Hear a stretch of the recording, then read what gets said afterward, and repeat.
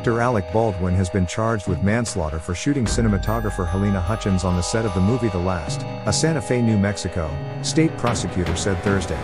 Film gunsmith Hannah Gutierrez Reid faces the same charges, First Circuit prosecutor Mary Carmack Altwith said in a statement. In addition to those charges, Assistant Director David Hall signed a petition guilty of negligent use of a lethal weapon, according to the release. Halina Hutchins would still be alive today if Alec Baldwin, Hannah Gutierrez Reid or David Halls had a job, said Carmack Altwise's appointment. Special counsel Andrea Reeve said, "It's as simple as that."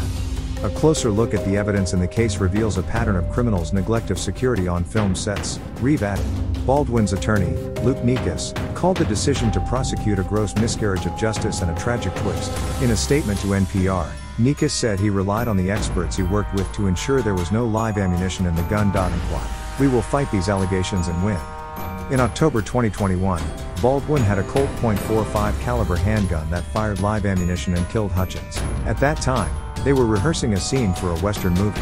Baldwin claims that Hutchins died in a tragic accident, that he did not fire the gun on purpose, but that the gun contained live ammunition when the film crew assembled to rehearse a scene from the film. "I didn't know it was." What are the allegations against Baldwin? Baldwin and Gutierrez Reid each faces 2 counts of manslaughter, which means they face different charges. Prosecutors hope the jury will not only decide whether the couple are guilty, but also what type of involuntary manslaughter charge applies to the events surrounding Hutchins' death.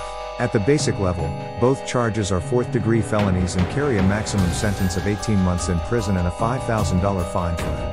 However, if Baldwin and Gutierrez Reid are found guilty of modifying firearms, they face 5 years in prison.